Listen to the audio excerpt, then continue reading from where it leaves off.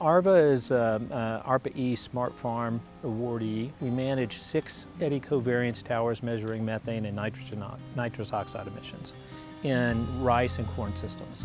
The goal of that is to collect the data to validate our net negative agriculture environment. So our lead scientist, Dr. Michael Schopenhauer on this, a skeptic about whether or not agriculture is an emitter, already believes we're net negative in terms of carbon in our whole ag ecosystem.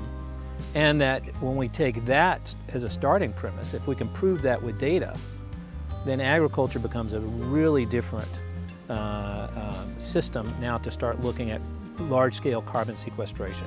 So we just make incremental improvements to something that's already has the potential to sequester a lot of carbon. That's where we're really going. So what we're doing today is our platform's up and running. We have what's called carbon ready.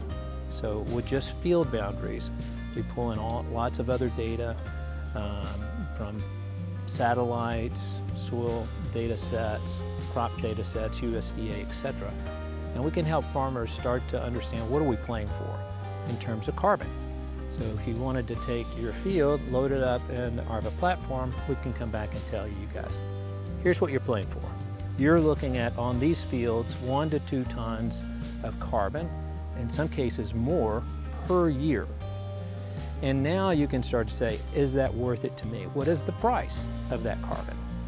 Is $20 enough? If I can do 2 tons a year, is that enough for me to sell today? And our view is we want to help you get ready, carbon ready. What data do we need to move into actually originating the carbon? And once you originate that carbon, you choose when to sell it. You don't have to sell today. You can bank that credit, just like we have a grain bin here. We can hold that until the market's ready. Those don't expire, but that carbon we can hold and trade until the market gets to where we want it to be. So we'll be farming for yield and carbon in the near future.